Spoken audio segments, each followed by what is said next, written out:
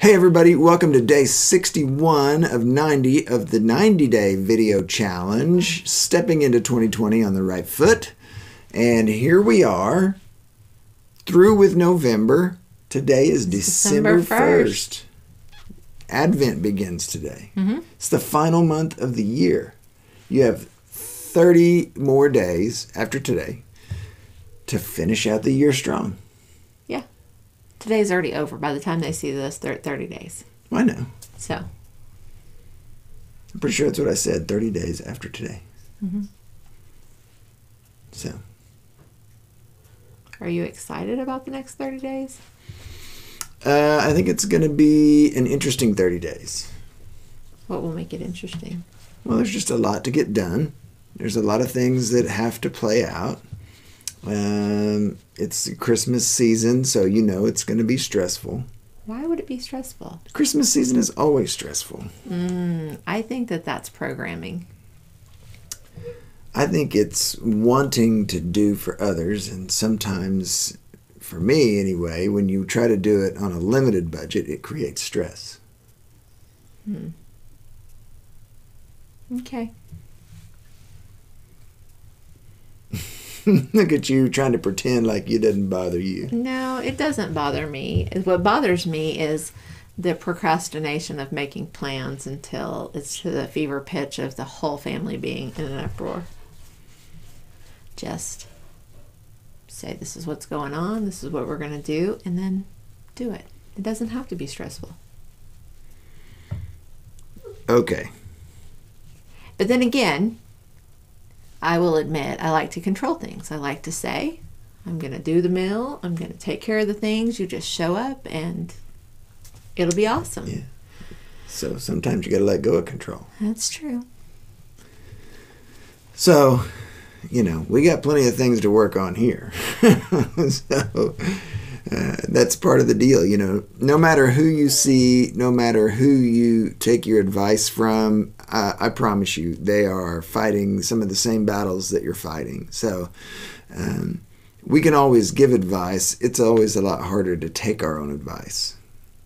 So I find it interesting. You know, we go to psychiatrists and psychologists and preachers and motivational speakers, and we try to get all this information that will help us to move on to the next phase. But I promise you, when those people go home, they have the same battles that you have. I don't say that to discourage people from taking advice and seeking advice, but just be aware that, you know, people don't have it figured out. I mean, it's the same struggles no matter who you are. We are all human, and we are all imperfect beings. So we are also able to, as individual families, as blended families, we're able to set our expectations. So we didn't set expectations for quite a few years in our marriage of what is the holiday going to look like.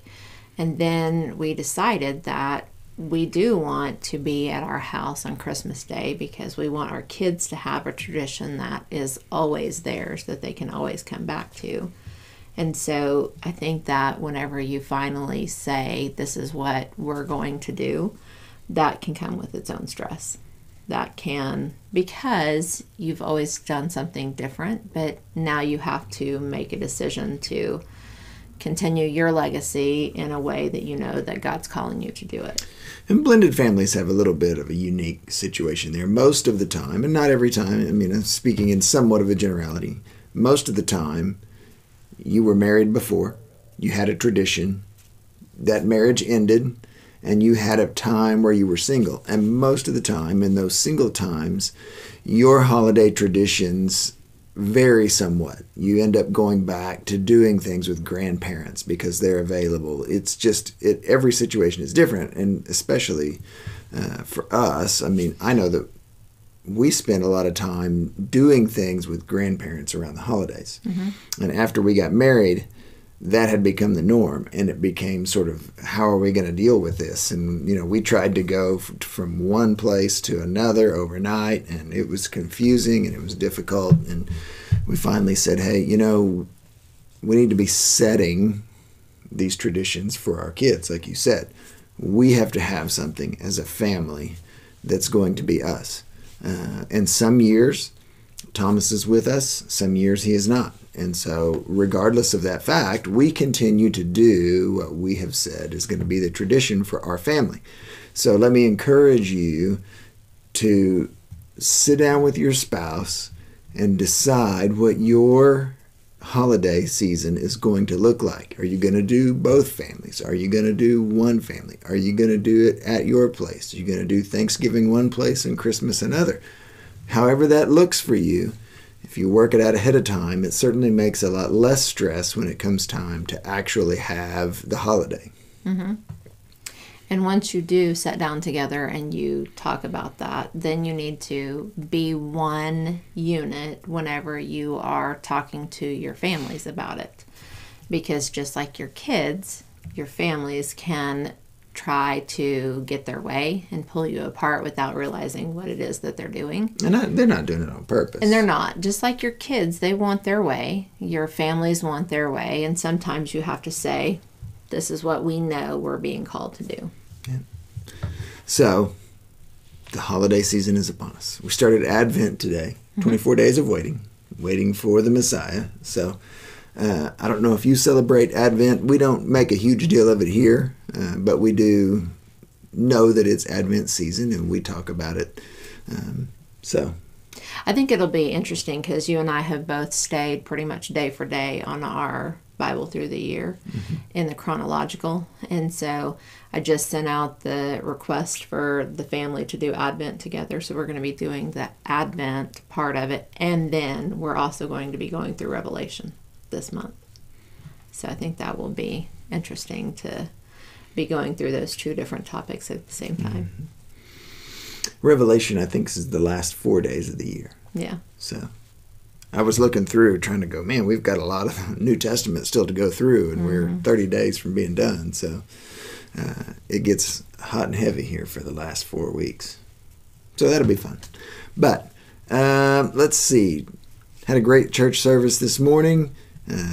Levi Lusko was the guest preacher, and he's one of our favorites. We enjoy listening to him. He brought a good word this morning about the holding pattern. What do we do whenever we feel like we are stuck in a holding pattern? And so it was good, and I was encouraged. I can see some areas in my life where I feel like I'm in a holding pattern, although I don't necessarily believe that I'm there. It certainly can feel like it at times. Mm-hmm. And it's a good reminder to not be trying to figure out what you need to do once you get out of the holding pattern. Just figure out what you're supposed to learn while you're in it. Yeah, and do what you have. Use what you have. You know, you don't always have to have something else in order to do better or be better, but do what you have. Yeah, I liked where, and I'm not able to see today, where he said that if you give God what's in your hand, he will unlock what's in your heart. Mm-hmm. That was really good. So he brought the word today out of Acts chapter 9, where he talks about Dorcas. Tabitha or Dorcas. I'd like to have that name. Hey, Dorcas. That young lady probably had a hard time in middle school. Yeah. So, but anyway, what a great story it is to know that God works things out in a specific way at a specific time. We talk about Acts chapter 9 where Peter came to Joppa to deal with the situation with Dorcas, Tabitha. I got to call her Tabitha. I can't say Dorcas. It's too difficult. I got too much junior high boy in me to do that. But if Peter hadn't been there and been part of that miracle and been part of preaching the word after that, he wouldn't have been there when Cornelius had the vision and sent his men to Joppa to get Peter to come and bring the message of Jesus to the Gentiles. So even though we don't see it, because we don't see the ending, God is always working out things to bring us to where we need to be in the season that we're supposed to be there. Mm-hmm. So There you go. That's my take on today's message anyway. Yeah, and I thought it was a little foreshadowing for Lauren for the end of the week because she'll be taking her first flight. And so talking about that holding pattern once you get there, you got to wait until you're given the okay to land. So that'll be interesting. Hopefully it won't be like Reagan and I flying into Baltimore because that is a short runway and a short landing strip. So haven't flown into North Carolina, so we'll see what that is. Yeah. Well, Jaden and Allison left us today as well. They made it back to Dallas safely, and it sure was good to see them both. They're looking good, they're feeling good, and so it was good to have everybody together. So, all right. That's it for day 61. We're going to be on to day 62 tomorrow. We'll be continuing in our 40-day prayer challenge. We're going to be on day 25, a prophetic voice. So if you're not caught up, you still have a few hours to get up to day 25. And we will see you tomorrow, day 61. You guys have a great... Day 62. Oh, day 62. Today's 61. Yeah. So we'll see you guys tomorrow, day 62.